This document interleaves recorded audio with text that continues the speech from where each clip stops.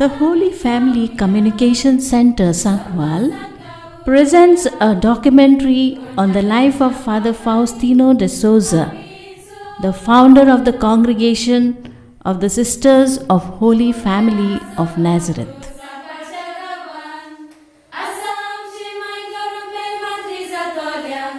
A family is a domestic cell of the Church. Every newborn is a gift from God and a blessing to the family. Known as Father Founder, entrusted with a special mission, he was to be the apostle of peace and justice, father of the poor and needy, a refuge to the destitute, a guide and a model, a simple diocesan priest of the Archdiocese of Goa.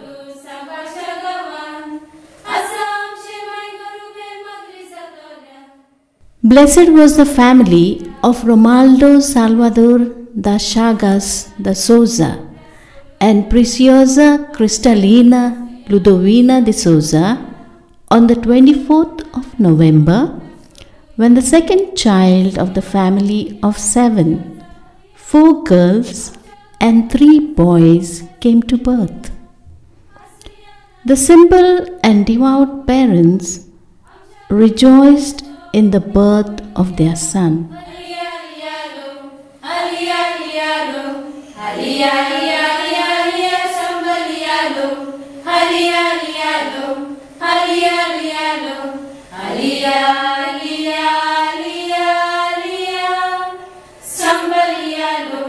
Baptized at St. Michael's Church, Anjuna, on March 13, 1894, with Domingo Xavier Dsouza as his godfather, little did the parents know that this child born with a silver spoon in the mouth would pave the path to holiness, unfolding and responding to the plans of the Lord to humanity.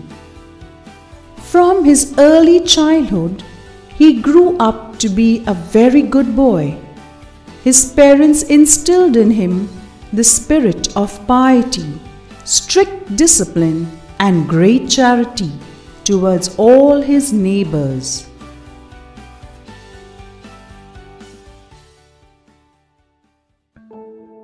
Darkness and sorrow befell the family as Father Faustino's father passed away at the age of 43.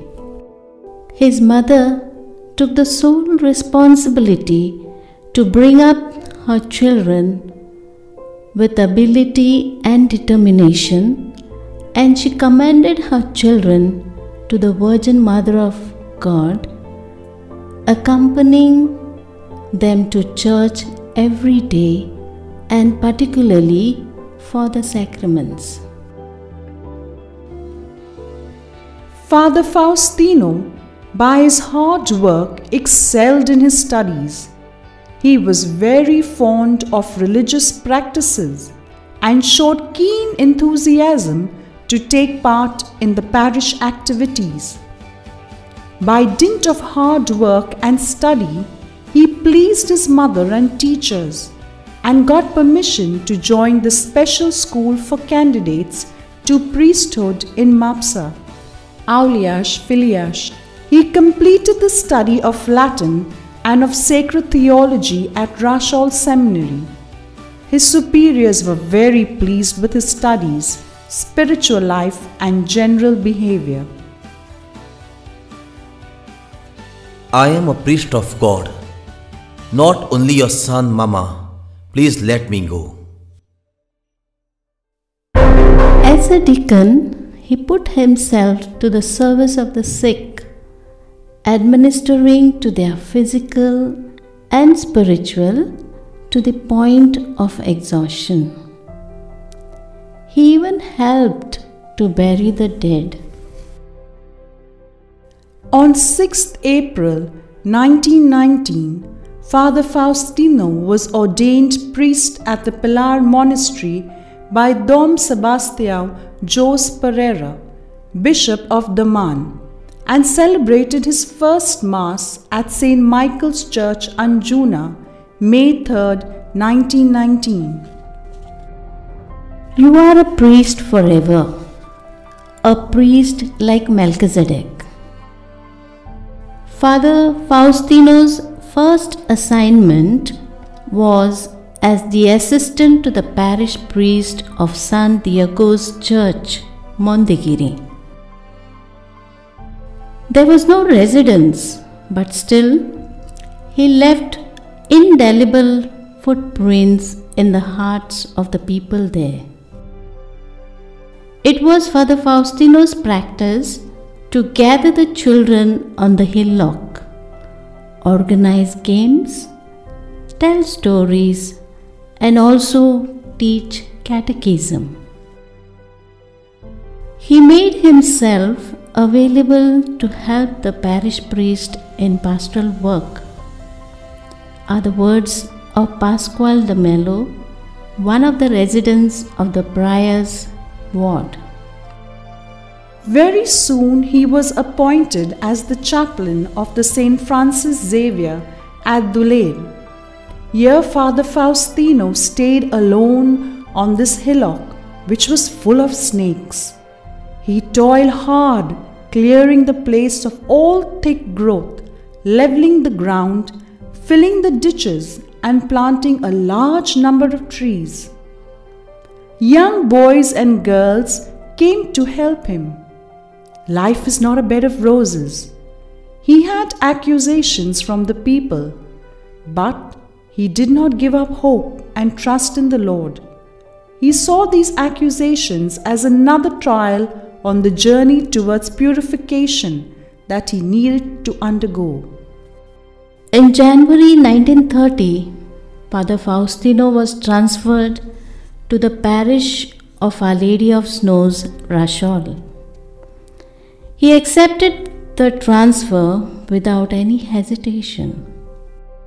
The people here lacked basic education as they were farmers and people who lived for others.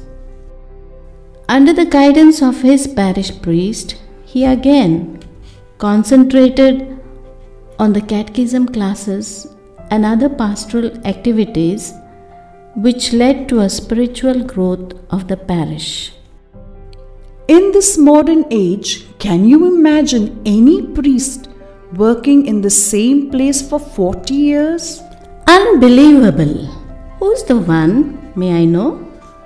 None other than Father Faustino.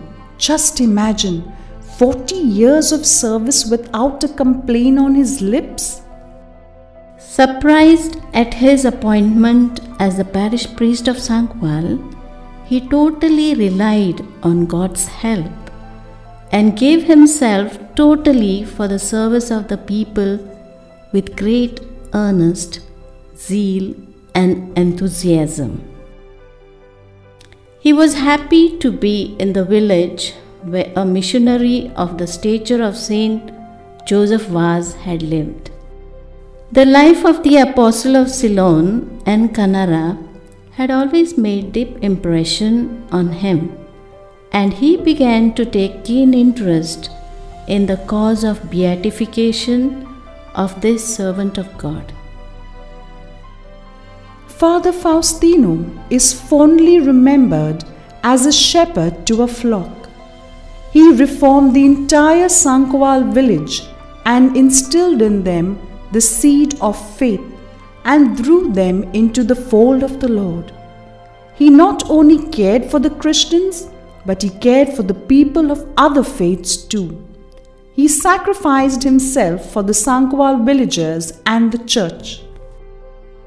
He spent long hours in the confessional. He was all available for confessions.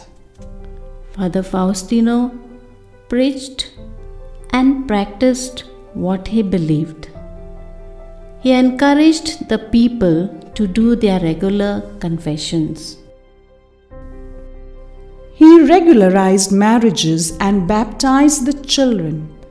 He catered to all the sacraments and he believed in the power of them. He had great love for the Blessed Sacrament. He strengthened the bonds of brotherhood and created an awareness that every child is a child of God. Father Faustino was an ardent lover of the farmers. He lovingly patched up the enmities in the families so that they could live in love and unity. In spite of his busy schedule, he always had time for prayers. Prayer was his outstanding quality that promoted him to remain rooted in the love of Christ. Love Christ and give Christ to others. Prayer was his strength and weapon against all hardships and dangers. Jesus, my Lord and God, was his favorite ejaculatory prayer.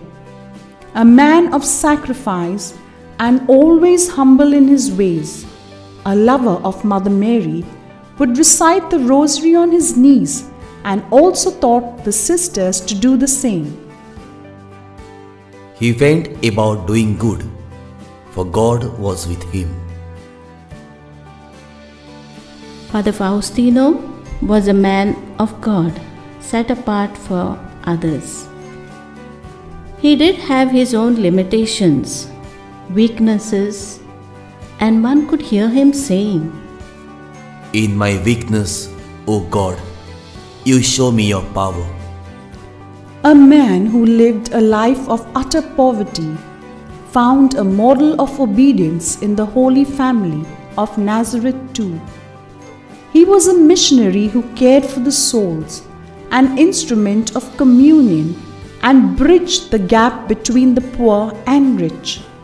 Father Faustino's main preoccupation was salvation of souls. Founders are God's instruments in providing for the needs of the Church at different times and in different circumstances.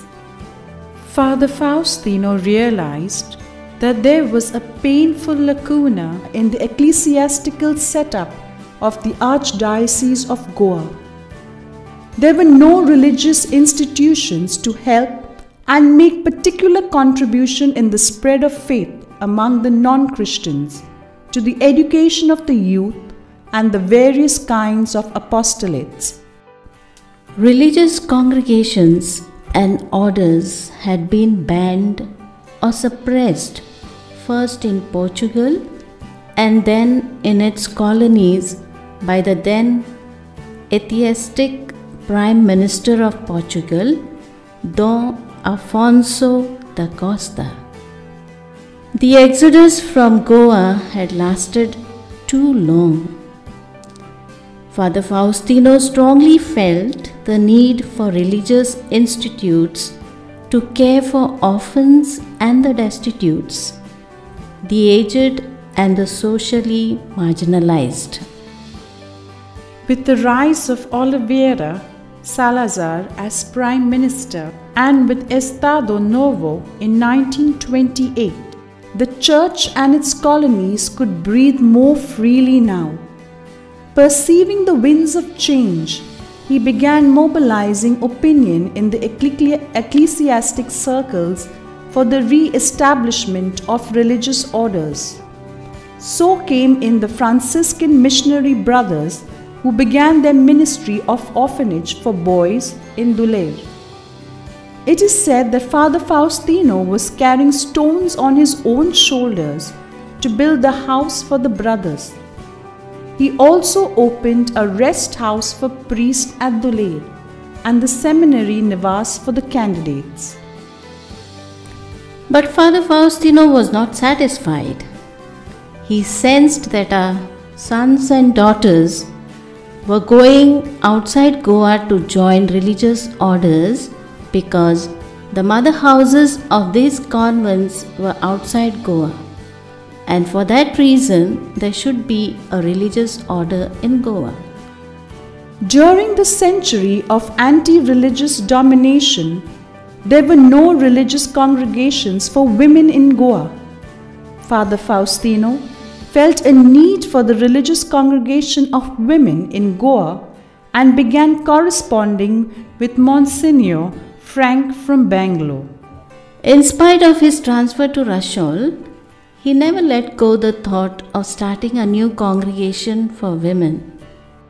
He discussed with Reverend Monsignor Raymond Mascarenas, the Vicar General of the diocese and the founder of the Congregation of the Little Flower of Bethany.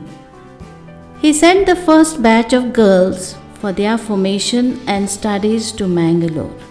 Father Faustino, a zealous diocesan priest, pastor of the parish of Sankwal, Goa, seized this opportunity to move towards the execution of a cherished project that he had been harboring in his mind and heart for quite a number of years.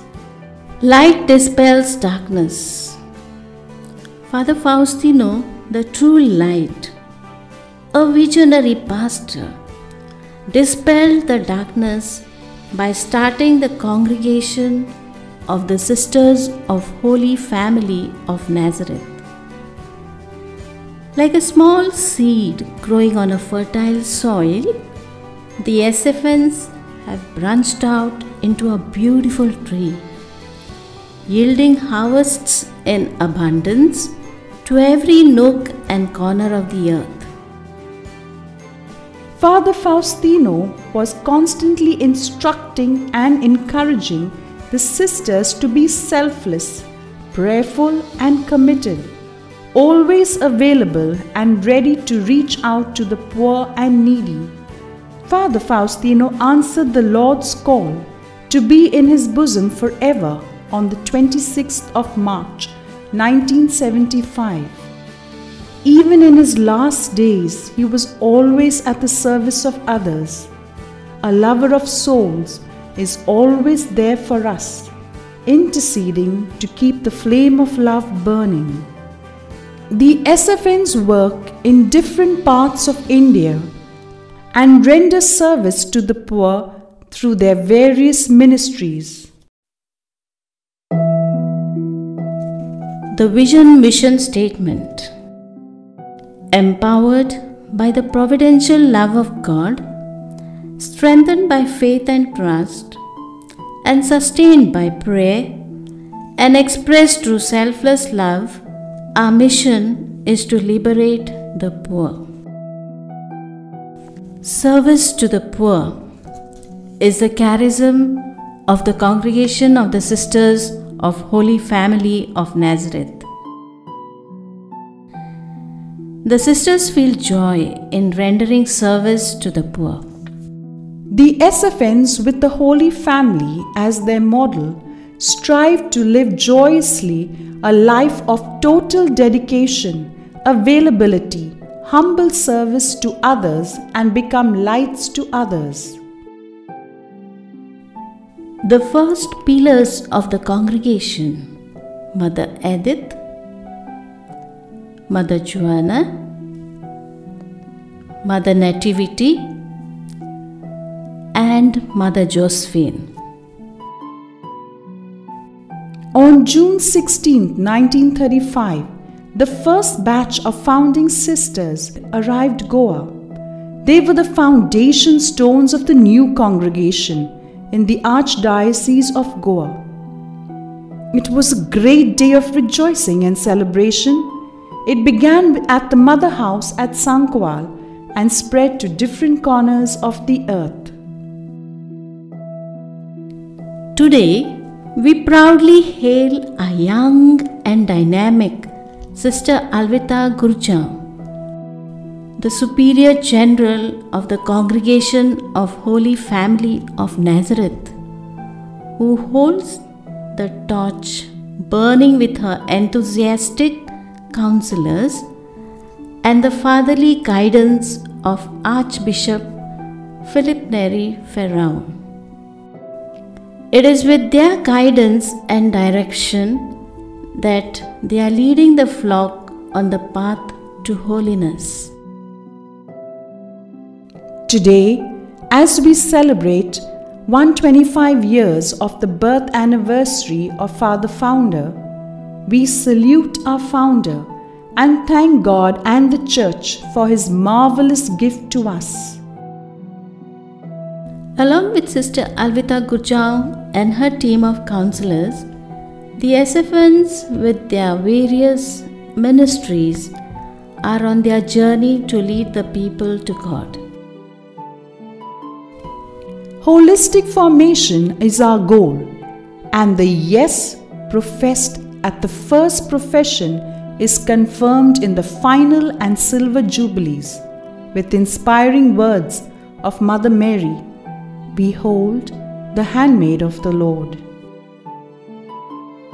School apostolate, inflaming the young to be strong future pillars through education. Our sisters strive hard and give their best in this field of education.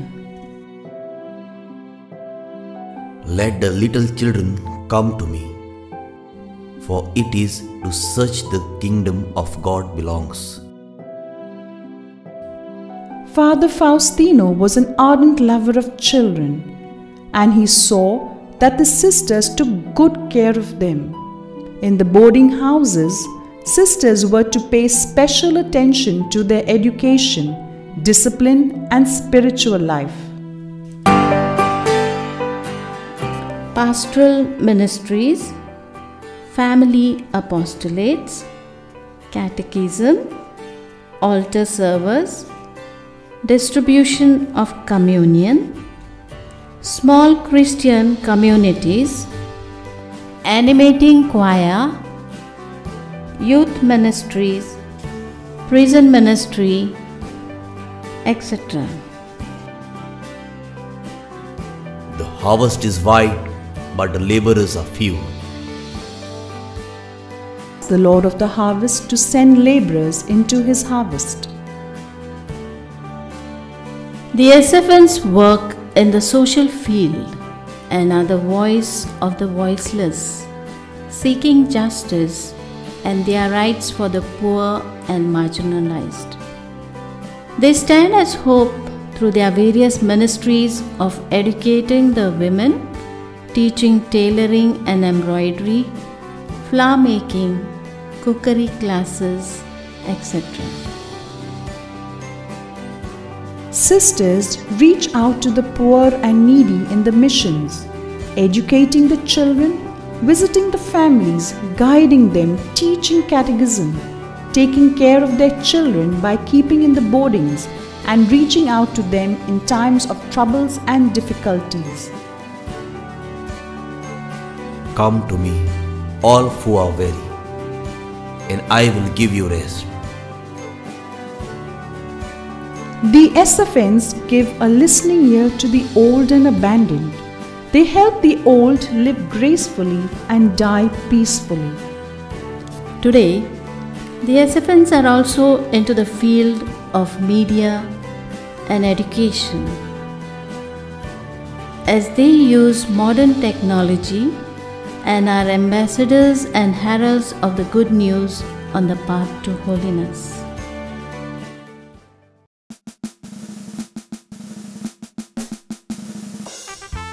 With the Holy Family as the model of communication and Father Founder as a great communicator, all the SFNs march forward to keep the flame of His love burning forever. In faith of Jesus Christ we live, SFNs glorify His name. We are the handmaids of the Lord, yet to the Master's call. The dawn is bright, we are full of hope, the seeds of love to sow, and when the sun is gone to rest, the little seeds will grow. Each day we tread no looking back, and service to the poor, the young and old, to enlighten their minds and help them find the power of God that we show. Someday at the end of this journey, the bridegroom will meet, then hand in hand we'll walk with Him into the promised land. We'll walk to the promised land. We'll walk to the promised land. We'll walk to the promised land.